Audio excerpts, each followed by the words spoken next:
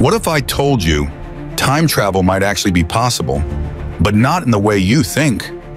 According to Einstein's theory of relativity, time moves slower for objects traveling close to the speed of light. This means astronauts on the International Space Station age slightly slower than people on Earth. So can we travel to the past?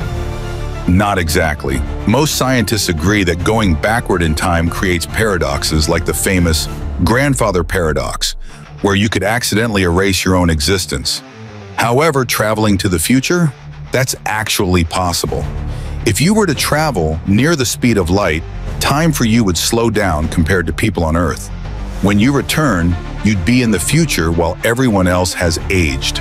So while we may never build a time machine like in the movies, time travel, at least to the future, is already a scientific reality.